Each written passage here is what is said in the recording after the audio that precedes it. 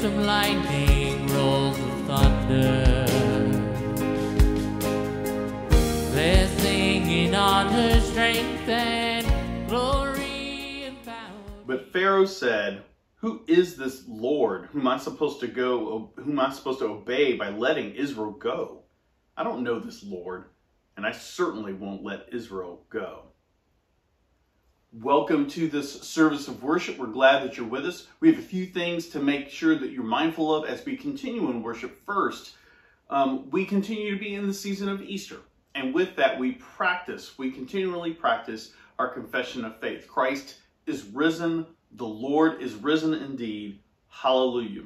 We also welcome to our pulpit Elder Chris McLean. He is training to become a lay pastor with our Presbyterian, but he's long been a faithful and welcome guest for us. And so we just welcome Chris and look forward to what he has to say. Thank you, Chris. We also want to make you mindful about repetition. An important part of learning is repetition. Doing something over and over and over again until we finally get the hang of it, or we finally arrive at understanding. And so if you're feeling uneasy about sharing your faith, try practicing with someone that you trust first, over and over and over again. Eventually, it will come naturally. And in so doing, we better celebrate the gift of Easter for us, not just in the season, but throughout our life. Also, the mission yard sale is completed, and we are just thankful and grateful. It was a great success, and we say many, many thanks to the great and hardworking group of people who managed 3 years worth of stuff. We especially say thank you to Elder Carol Phillips and to Elder Vinda Crawford, who coordinated the entire thing. And their thoughtful, and tireless leadership made the event meaningful, not just possible. So again, thank you to you very, very much. Also, homecoming was a great success, and we thank God for our church and for the many people who helped us make this great birthday celebration a real event. And we especially thank the life committees for working together to make all the small details count. Thank you all very, very much. Now, we continue through the season of Easter with our theme, Unraveled. This idea that sometimes things happen in our lives that unravel us. Things that take apart our tightly knit plans. And that sometimes God is the one doing the unraveling. We need to be unraveled in order for us to become whom God wants us to be. And so we continue looking at these and exploring these stories that help us to kind of peer into this some. Shame and identity, fear, grief, dreams, and expectations. You can yet pick up a copy of the study guide from the church office, or you can download a guide from the church website. But with those things in mind, let us take a deep breath, silence our devices, and continue in worship.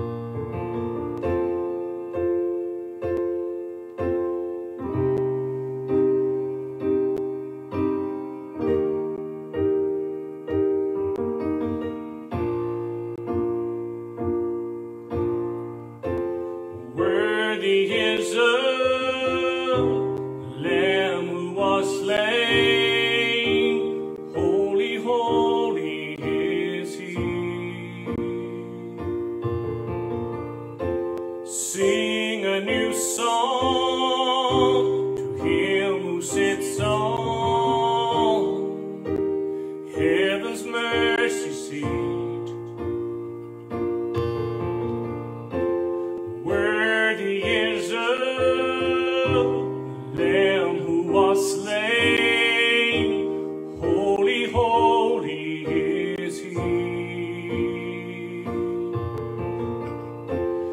sing a new song to him who sits on heaven's mercy seat. Holy, holy, holy is the Lord God Almighty, who was and is to come. With all creation I sing praise to the King of Kings. You are my everything, and I will adore you.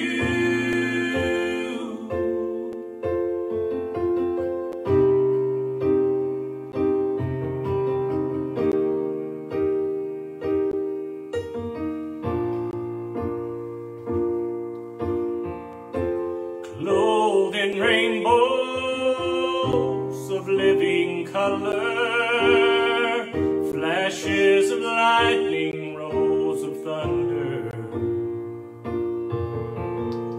blessing and honor, strength and glory and power be to you, my only wise King. Yeah.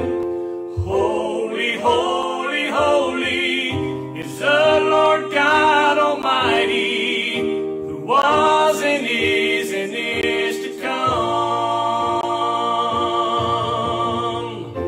With all creation I sing praise to the King of Kings. You are my everything, and I will adore you.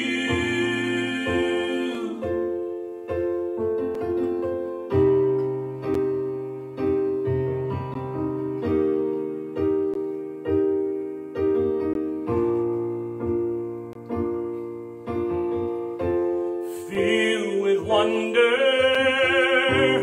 awestruck wonder, at the mention of your name.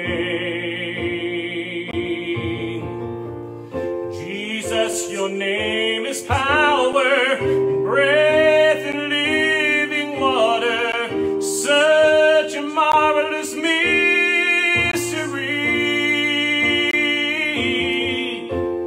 Holy, holy, holy is the Lord God Almighty, who was and is to come.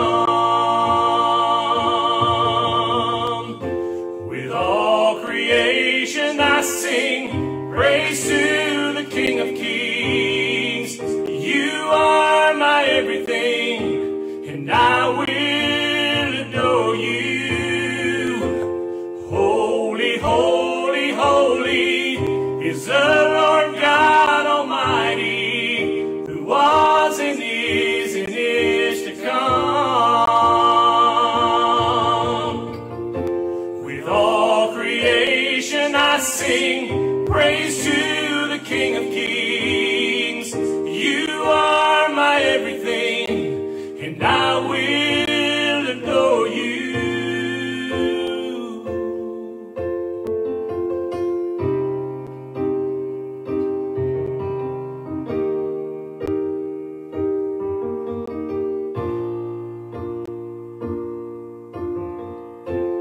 Worthy is the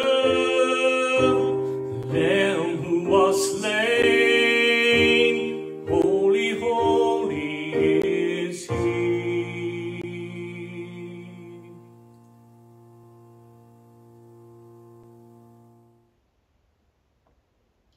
Lord knows, life is hard enough without all of the things that conspire to make things even harder, even more unclear. Let us admit the ways our shortcomings get in the way of seeing the larger picture of God's will with us. Let us pray. Holy God, we want the road to be straight, but we run into curves. We want the skies to be clear, but the storms arrive anyway.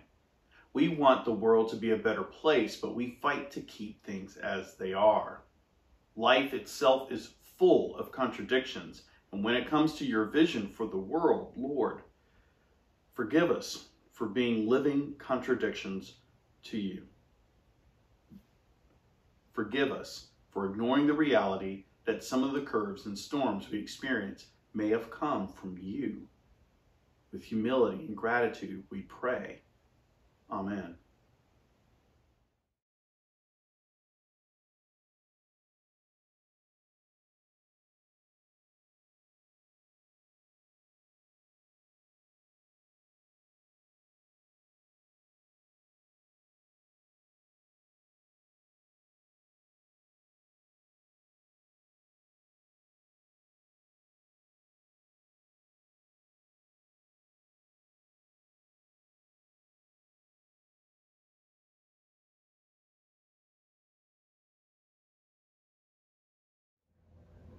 As always, thank you for listening, God. Amen.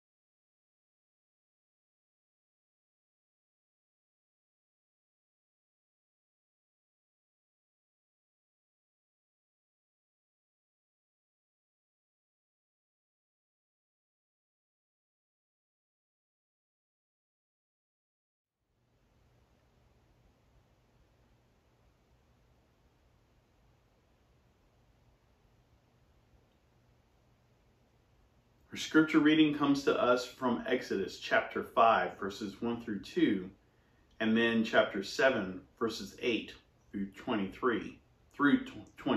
Moses and Aaron confront Pharaoh.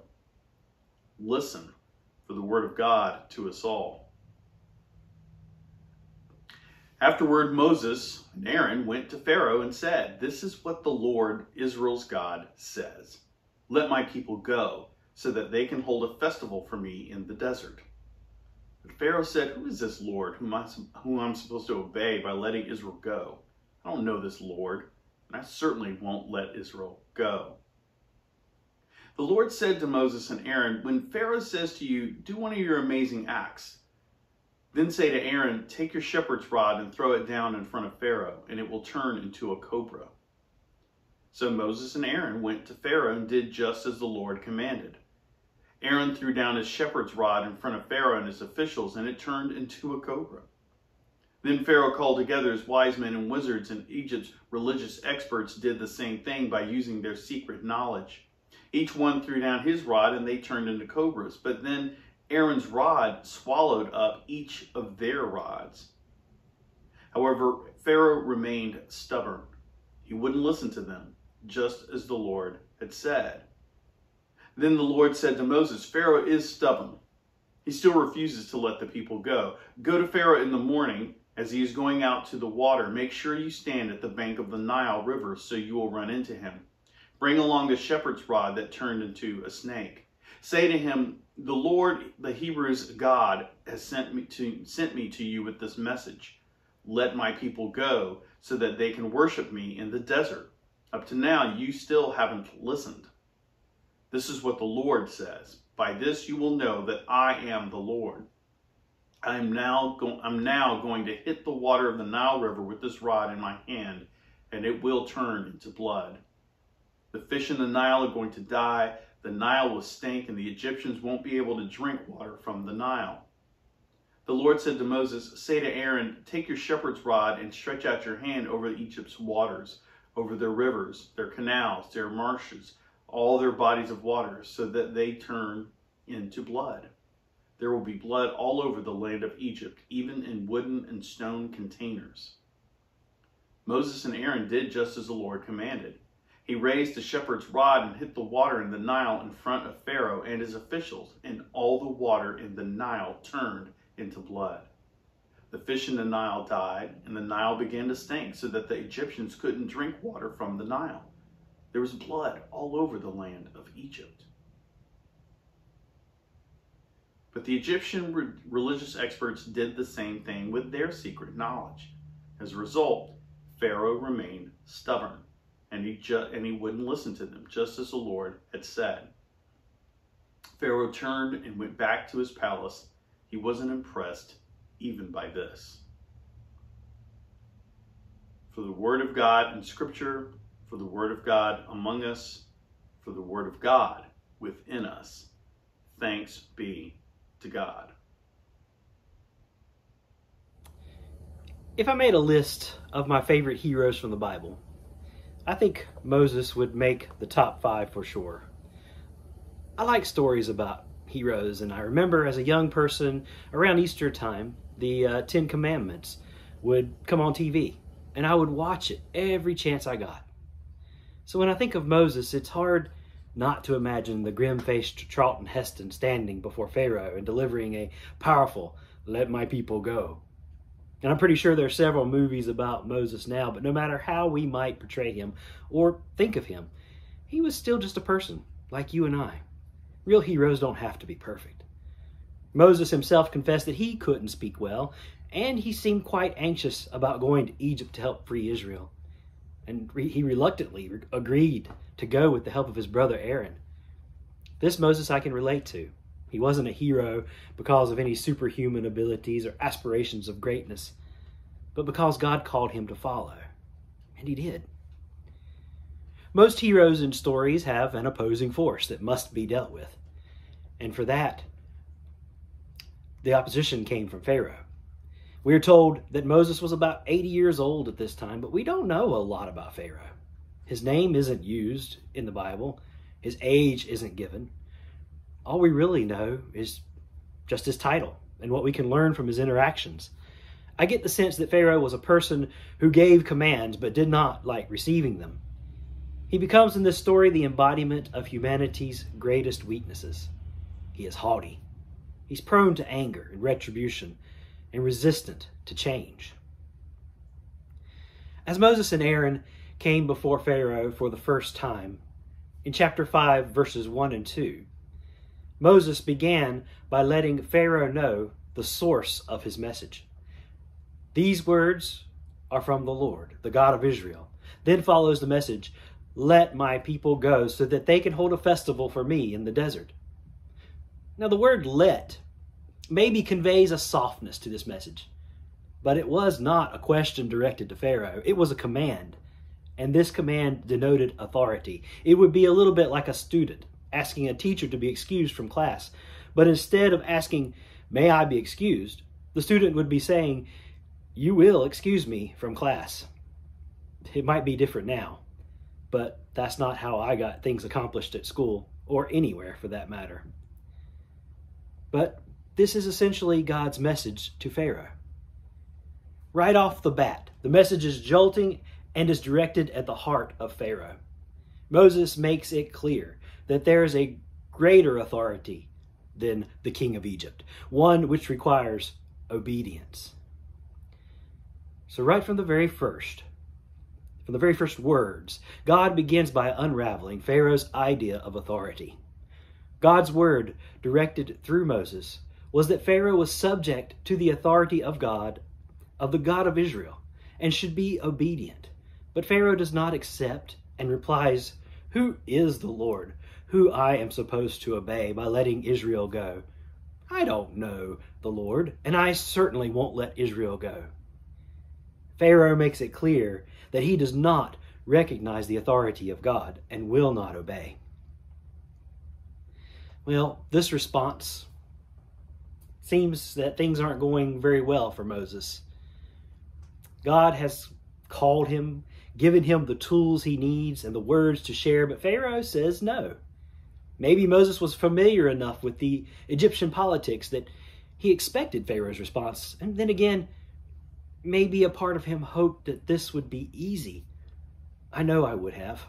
Often in my prayers, when I face a difficult choice or decision, I pray for a speedy resolution, an easy way out, a clear sign. But we don't often get the answers we want, when and how we desire them, do we? Moses and Aaron go before Pharaoh many more times with pretty much the same message, and for a while, all they get is rejection. Maybe they started to wonder if they were doing this right. Maybe they had doubts.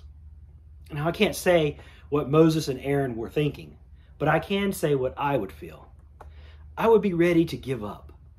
I'm not sure that I would see the point in continuing to do something that was destined to earn me rejection over and over again.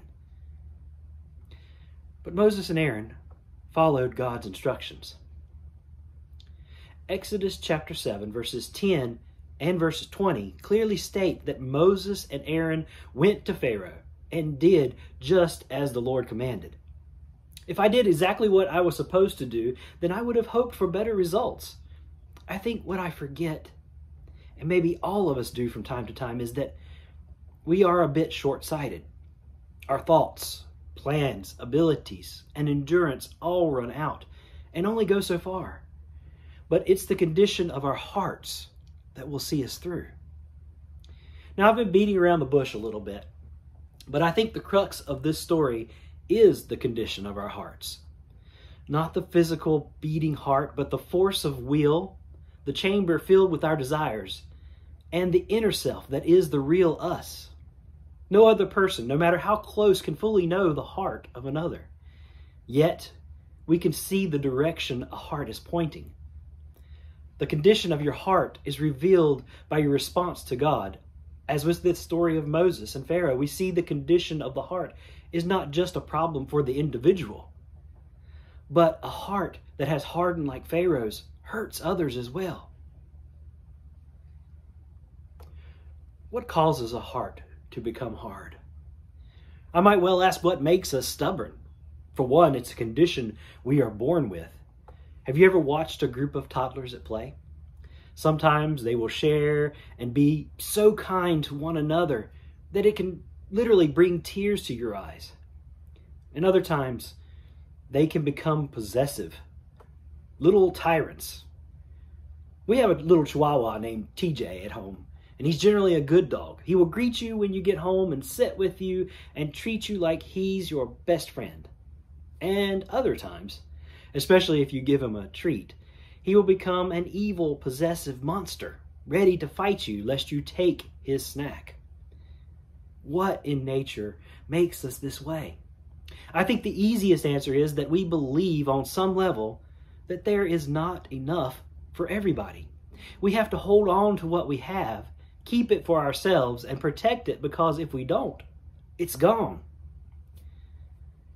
Scarcity may well have been a driving factor in Pharaoh's hard heart. It was certainly one of the reasons why Israel was forced into slavery. It's the belief that there is not enough, or the belief that we don't have enough, that hardens our hearts toward others.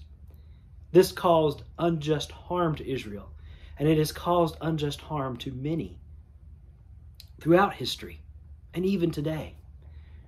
Slavery in our own country came to be because some believed they didn't have enough. Not enough produce, not enough money, not enough time, not enough power. These desires hardened the hearts of people so they could no longer see the truth. They only saw their own justifications. Just like Pharaoh, people could only have treated other human beings in this way because hearts became hard. God, as revealed to us in Scripture, is not a God of scarcity, but of abundance. When Jesus turned water into wine at the wedding in Cana, he didn't make a couple of bottles, but over 100 gallons.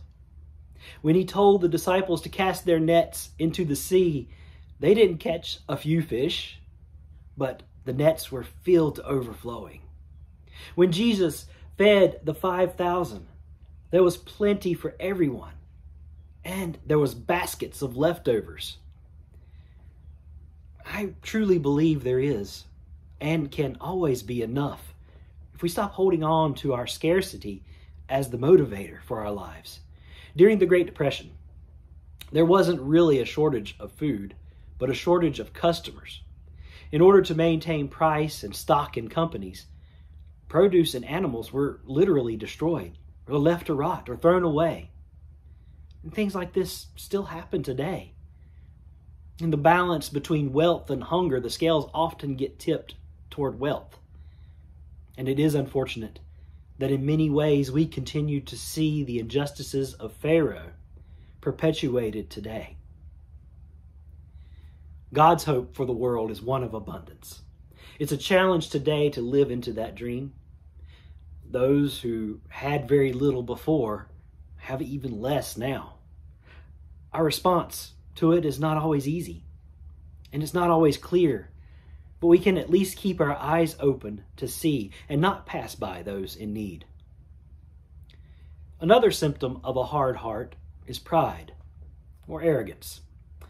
Pharaoh exhibits quite a lot of this in his interactions with Moses and Aaron. He seems to think quite highly of himself and his abilities. When Moses and Aaron go back before Pharaoh, they are asked to perform some feat of power. Pharaoh wanted to see for himself if this God of the Israelites was anything to be concerned about. Well, God, through Moses, does not disappoint. The rod was thrown down, and it becomes a snake. Pharaoh calls for his experts, and they too throw down their rods, which become snakes. I can't help but notice here that Pharaoh doesn't get a counter to the snake from Aaron's rod, but instead gets more snakes. I don't know about you, but one snake is one snake too many. But now they have a bunch of snakes wriggling around. It was sheer chaos. Pharaoh only makes the problem worse. But the snake from Aaron's rod cleans up the mess and swallows the others up. Now, this was not an insignificant message to Pharaoh. Once again, God is showing Pharaoh who is in charge, yet Pharaoh seems to find satisfaction in his own strength and his own abilities and the abilities of his experts. And so, once again, he denies Moses' request. Yet Pharaoh's plans, I believe, are beginning to unravel. At this point, I'm sure his experts noticed that they no longer had their staffs, and perhaps they began to consider what this might mean. The next visit of Moses and Aaron to Pharaoh is, in my opinion, one of the worst things to happen, and one of the most telling about Pharaoh. Now, in Egypt, the Nile was life to all their people. All of their cities and communities were built along the Nile. It was the source of food and water and their primary means of travel. Moses and Aaron are told they would find Pharaoh at the Nile in the morning. So I believe that going to the Nile was apparently one of the first things Pharaoh did because it was that important to their livelihood and survival. And this is where God meets him. Now, Moses is given a similar message for Pharaoh, but with the addition of the phrase, "Up until now, you haven't listened." God wasn't just acknowledging Pharaoh's lack of response, but was letting him know that it did not go unnoticed. The "up until now" statement carries with it the meaning that Pharaoh was going to listen. Moses then told Pharaoh what was going to happen, and Aaron, following God's instructions, uses the rod that turned into a snake and turns the water of the Nile into blood. The water became undrinkable, the fish died, and the smell was horrible. Everything that was important to the life and function of Egypt was changed. The people had no clean water. They had to resort digging holes along the river to find fresh water that they could drink. They had to take fish off their menus. And travel, of course, was horrendous due to the smell. And I'm sure it was a miserable week for all of Egypt. But Pharaoh's experts step up once again, and they turn water into blood. But once again, they're only making things worse. Pharaoh seems satisfied that he has power, and he will not listen, he will not acknowledge God's word to him. Pharaoh's arrogance has indeed deceived him. The prophet Obadiah, in his message to the Edomites, struck at the heart of this matter as well. Obadiah 1 and verses 3 through 4 states, "Your proud heart has tricked you, you who live in the cracks of the rock, whose dwelling is high above, you who say in your heart, who will bring me down to the ground? Though you soar like the eagle, though your nest is set among the stars, I will bring you down from there, says the Lord." Arrogance hardens our hearts by making us too dependent on our own strength and our own accomplishments.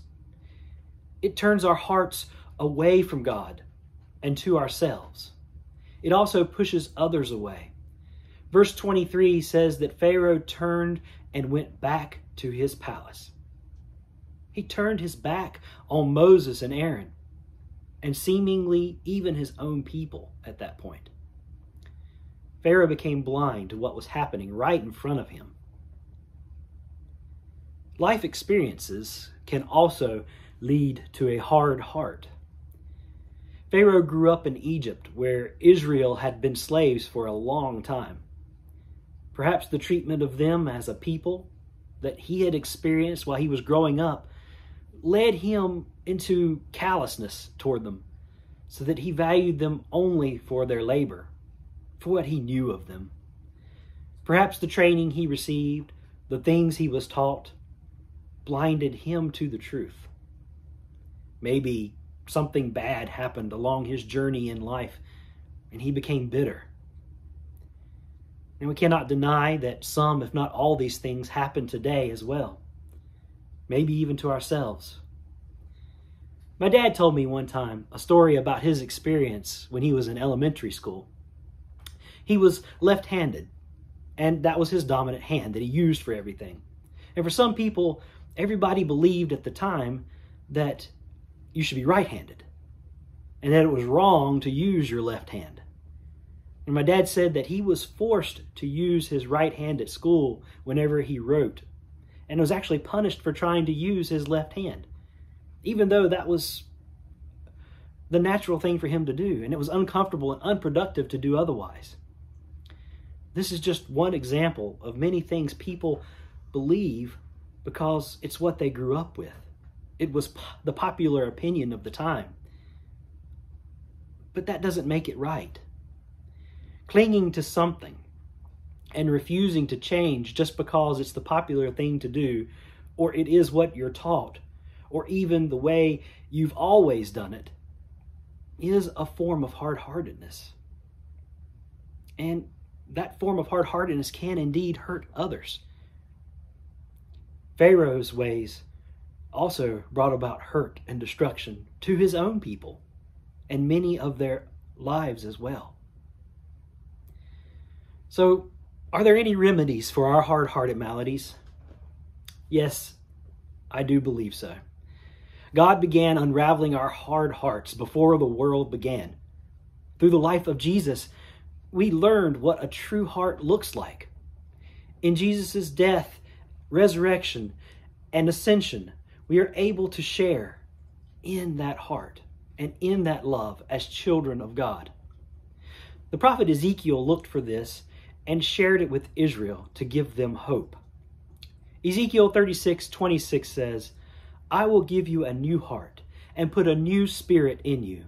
I will remove your stony heart from your body and replace it with a living one." God has given us a new heart. But life still brings difficulties. It brings disappointments and heartbreak. It's full of deception. So how do we cope with all that? I think Moses did set a good example of how to keep our hearts in good condition.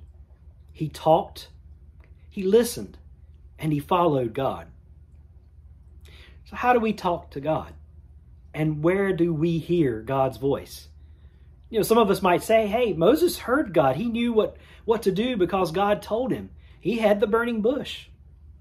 And that is how the story goes, but who says we cannot hear God today? First, we cannot hear without listening. I found that it is a lot easier to listen when it's quiet. So if I want to listen, to and understand my favorite music or podcast, I find a quiet place. Do we make time to find a quiet place in our lives to listen to God? We can also hear God through others, most often in worship and fellowship with one another. When we gather, in body or in spirit, when we have fellowship, when we share with one another the ways in which God has and is shaping our lives, we hear God's voice. When the Word of God is read and faithfully taught, when music is played and songs are sung, when the Spirit nudges us inside, we hear God's voice. As we listen, we also respond. Take time for prayer and pray all the time. Be in conversation with God in whatever struggle and circumstance. Pray when you're happy and celebrating, and pray when you're sad. Pray even when you don't know what to say. The Holy Spirit within you does and will make it known to God. On every occasion, talk to God. The more you do it, the easier it gets, and the closer your heart is drawn in. And we should also follow. Moses listened and then did as God directed him by going to Egypt, appearing before Pharaoh, and sharing God's word with him. So how will we follow? Not every person will be called to go before nations and powerful people, but we can evaluate our own lives and for the hardness that might be lurking in how we respond to God and others. We can look around us and see the injustice that is caused by humanity's hard-heartedness, and we can do what we can to help. As God was unraveling Pharaoh's plans of injustice, God was weaving through Moses and Aaron a way forward and a new life for Israel, and one day for all people, including us. Life often unravels in unexpected ways, and humanity seems to do their best at times to help that along. But God gives us a new heart and is there with us, guiding us and directing us in all our ways through God's Word and the gift of God's Spirit. As we live and work and play, remember, God deals in abundance, not scarcity. When the popular or easy thing to do hurts others, be the one to change. When pride and arrogance swell up, remember in gratitude who made the world and came to rescue us.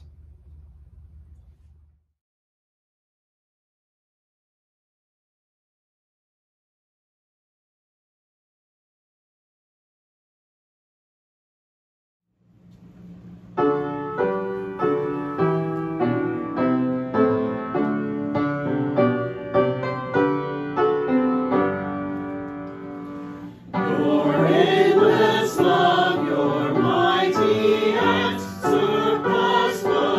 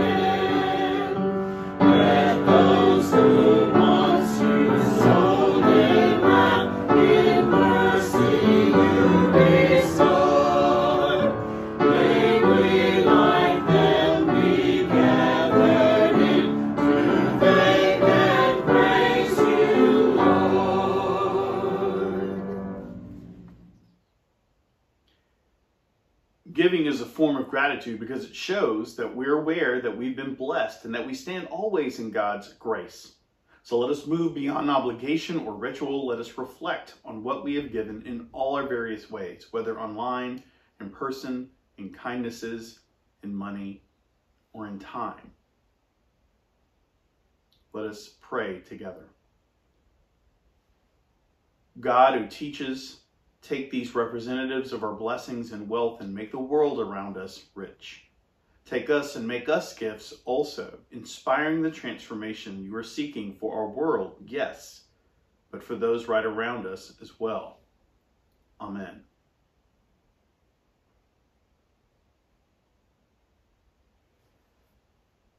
So the Lord be with you and also with you. Let us pray together. Lord God, sometimes we forget. We forget that we don't know everything. We forget that you created us. We forget our place. Please be gentle in your reminders. Keep being patient with us, Holy God. Maintain your hopes for us. We'll get there, just as you envision. But because you made us, you know very well how hard life is, how confusing. You know how confounding even our own choices can be. Help us when we waver. Help us when we have a hard time staying on the course you set for us. Help us, please, remain faithful, and not just to you, but to one another.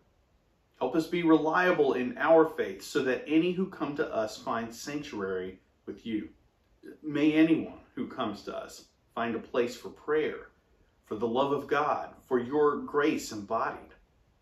Let there be no doubt we belong to you. We continue praying for the pandemic's end. Please make us partners in stopping the suffering of so many to the virus's effects and for the transmission rates to decline. And be clear, people are yet becoming infected. Thank you for gathering us in person.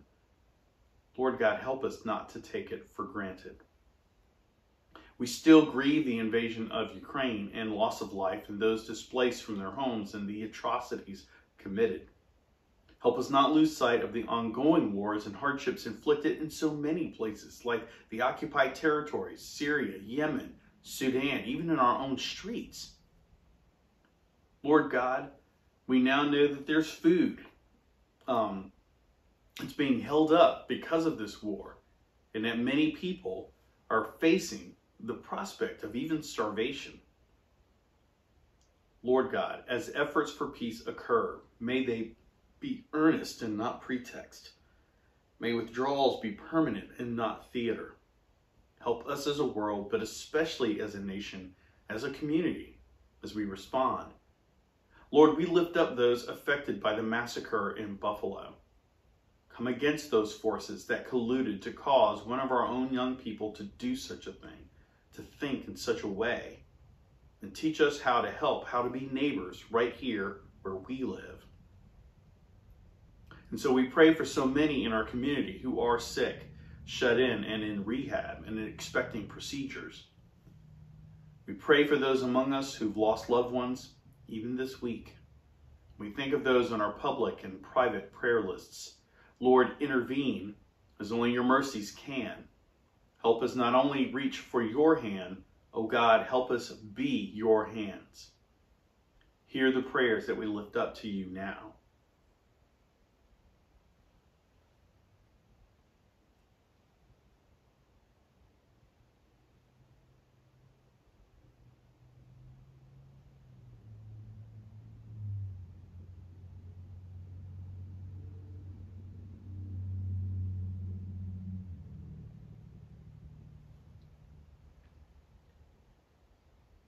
Thank you for believing in us. Thank you for transforming us. Thank you for teaching us even how to pray when words fail us, saying, Our Father, who art in heaven, hallowed be thy name. Thy kingdom come, thy will be done, on earth as it is in heaven. Give us this day our daily bread, and forgive us our debts as we forgive our debtors. And lead us not into temptation, but deliver us from evil. For thine is the kingdom, and the power, and the glory forever. Amen. let us say together our benediction. Even if it looks to us like God's plan, God's way isn't working, keep going. God is God, and we are not. Get up. Take heart. Jesus is still calling you. Go and be persistent. Amen. Christ bears your burdens and your fears, so even in the midst of tears, sing praises. Alleluia, alleluia, alleluia, alleluia.